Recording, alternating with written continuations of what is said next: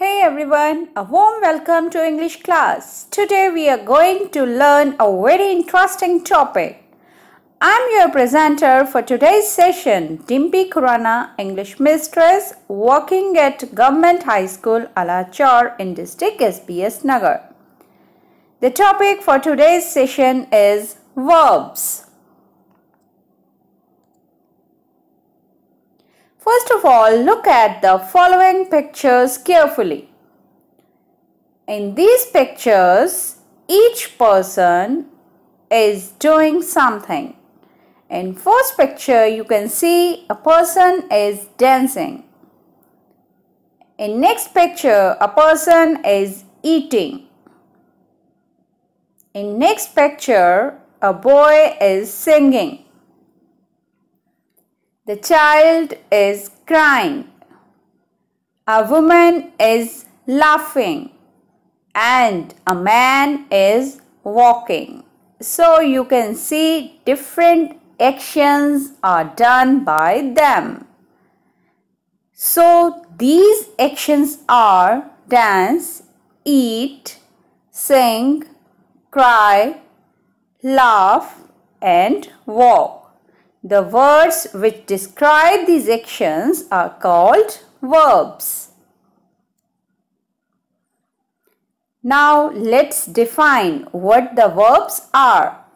Verbs are words that tell us about an action, occurrence or state. They form the main part of the predicate of a sentence. For example, Ram laughs. The clock strikes. Here you can see that the words laughs and strikes are underlined and they are showing some actions. So these are verbs.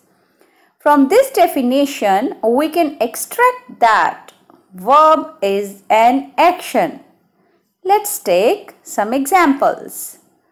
He works hard for a living. I bought a book. She danced beautifully. Milk is boiling. Here words works, bought, danced and boiling are underlined. So all the underlined words denote action. That's why these words are called verbs.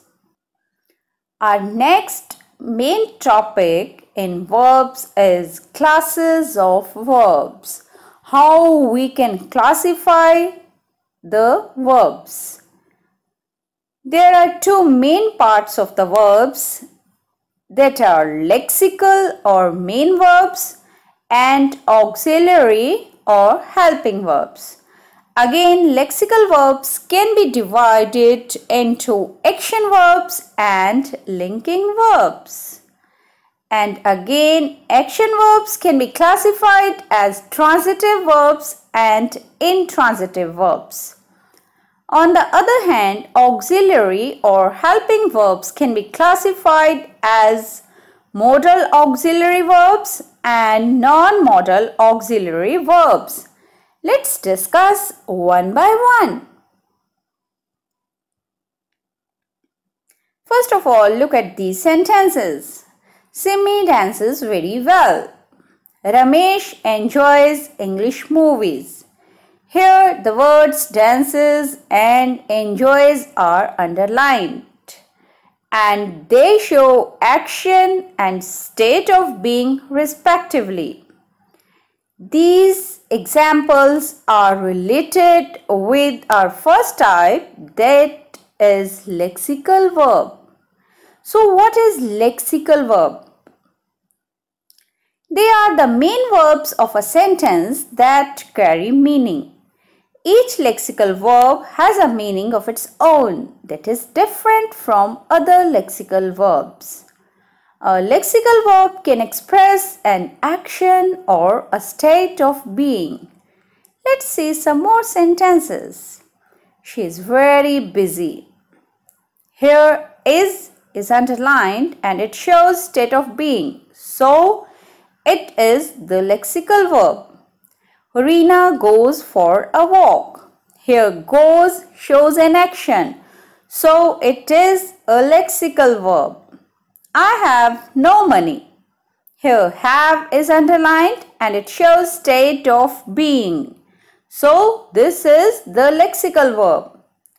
He plays cricket. Here plays shows an action and it is a lexical verb. Reena was very happy.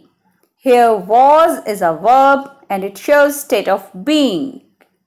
So underlined verbs are called lexical verbs.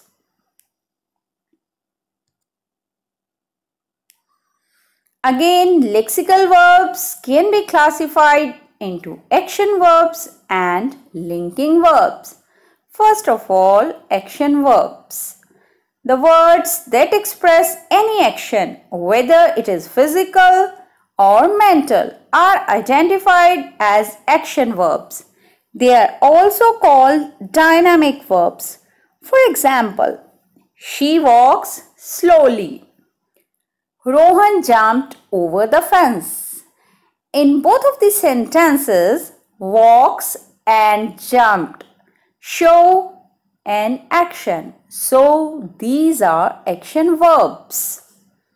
Next is linking verbs. The words that describe a fact, a situation, or a state of being rather than an action are identified as linking verbs. They are also called static verbs. For example, the teacher got angry. In this case, got is the linking verb because it connects the subject teacher to the adjective angry that describes the emotions of the teacher. So the different forms of verbs be, do and have also act as linking verbs. For example, she is beautiful. Here is links she. She is the subject here with beautiful, that is complement. Sunita has a red car. Here has links Sunita with a red car, and a red car is an adjectival phrase. Sumedha did her homework. Here did links Sumedha and Sumedha is subject here with her homework, that is noun phrase acting as the object. Now our next type is auxiliary verb. An auxiliary verb is a verb that changes or helps another verb. They are helping verb and support the main verb. For example, Rohit is drinking water. In this sentence, is the helping or auxiliary verb and drinking is the main verb. In next example, do they play hockey? Here do is the helping verb and play is the main verb.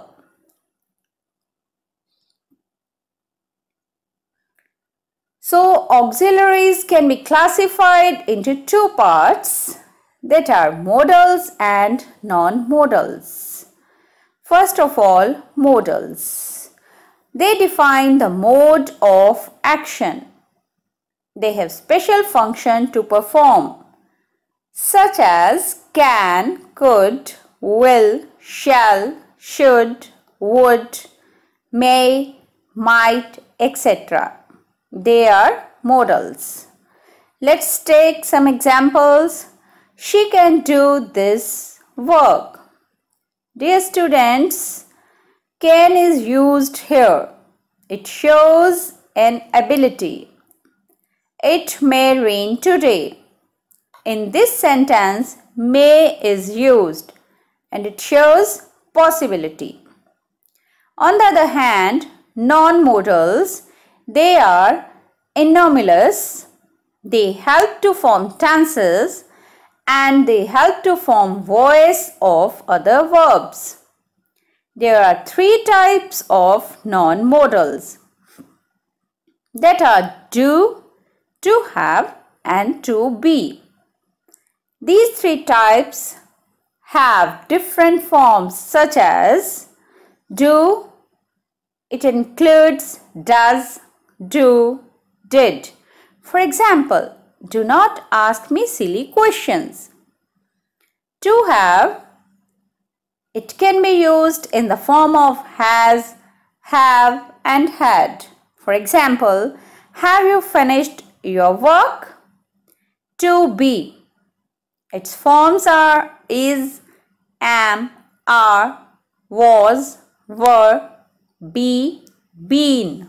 For example, I am writing this letter.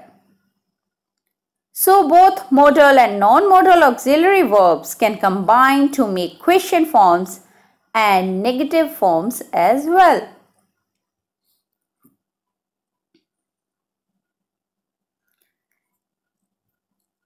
Let's do again an exercise. Underline the auxiliary verbs and lexical verbs in the following sentences. The woman is very attractive. Here you have to underline the auxiliary and lexical verbs. In this sentence, is the lexical verb. She is carrying a handbag. In this sentence, auxiliary verb is and carrying is the lexical or main verb because it shows an action. I did all that work. Here you have to underline did and this is the lexical verb. He does his duty. Here you have to underline does and it is the lexical verb. The peon rings the bell. Here rings is the lexical verb. This curry tastes awesome. In this sentence, tastes is the lexical verb. My grandmother is a kind lady. In this sentence, is the lexical verb. It has been raining in Shimla since yesterday. Here, lexical verb is raining because it shows an action and has been are the auxiliary verbs.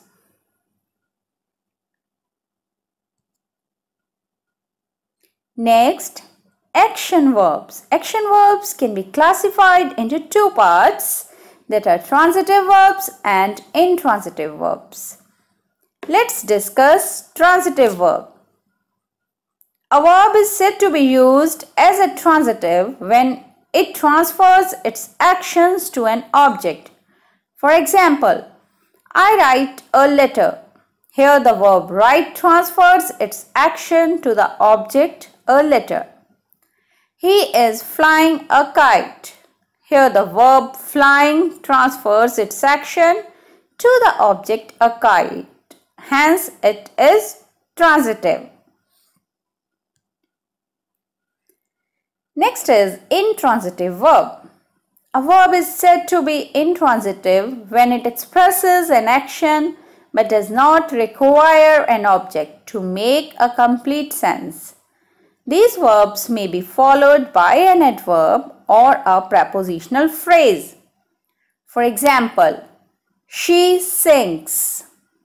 In this sentence, sings conveys a complete meaning even in the absence of an object, so it is intransitive. She sings beautifully.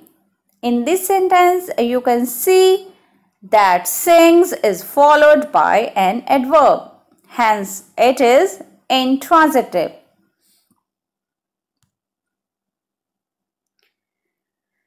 Let's do practice exercise. Underline the verb in each of the following sentence and tell whether it is a transitive verb or an intransitive verb. First of all, I have already told you that which are the transitive verbs. When verb transfers its action to an object, that is the transitive verb. And intransitive verb, when verbs express an action but does not require an object to make a complete sense. So you have to underline whether that is transitive verb or an intransitive verb. The first sentence is, she advised me to consult a doctor. In this sentence, verb is advised and it is followed by an object, that is doctor. So it is transitive verb. Let's invite your cousins as well. In this sentence, invite is a transitive verb because it is followed by an object, cousins. I waited for an hour. In this sentence, waited is intransitive verb because it is followed by prepositional phrase. I received your letter in the morning. In this sentence, verb is received and it is followed by an object, that is letter. So it is transitive verb. I am going to send her some flowers. In this sentence, verb is am going and object is flowers. So this is transitive verb. He has changed a lot since he got married. Here verb is has changed and it is followed by an adverb. So it is intransitive verb. Suddenly the child woke up. Here verb is woke and it is followed by an adverb. So it is intransitive verb. The loud noise woke me. In this sentence, verb is woke and followed by an object, that is me. So it is transitive verb. Let's discuss your plans. Here verb is discuss and plans is an object, so it is transitive verb. I heard a lovely song in the morning. In this sentence, verb is heard and followed by an object, that is song, so it is transitive verb. Dear students, we have done the verbs and its classes. So we will do now review exercises regarding all the material which we have revised. Exercise number 1. Underline the verb and write action if it is indicating action, being if it tells us what a person is, and belonging if it shows what a person has. First sentence is, you are a good human being. In this sentence, are is a verb and it shows being and it tells us what a person is. The police ran up and down the stairs. Here ran is the verb and it shows an action of the police. Sana has long hair. Here has is a verb and it shows belonging. I completed my homework. Here the verb is completed and it shows an action. Ria goes to school every day. Here goes is a verb and it shows action of Ria. My cat has a bushy tail. In this sentence, has is a verb and it shows belonging. She is a dancer by profession. In this sentence, is the verb and it shows being. It tells us what a person is. Please open the door. Here open is the verb and it shows an action. Exercise number 2. The following words are nouns. Write verbs matching them. One has been done for you. Here nouns are given and you have to match the actions with them, such as singers, and the action word is sing. Painters, the verb will be paint, P-A-I-N-T. Teachers, the word will be teach, T-E-A-C-H. Next is birds. It will be matched with fly, F-L-Y. Water, the verb will be flown, F-L-O-W-N. Stars, it will be matched with shine, S-H-I-N-E. Writers, the verb will be write, W-R-I-T-E. Exercise number 3. Underline the main verbs and circle the auxiliary verbs in the following sentence. His dad is a doctor. Here, is the main verb. I like Western movies.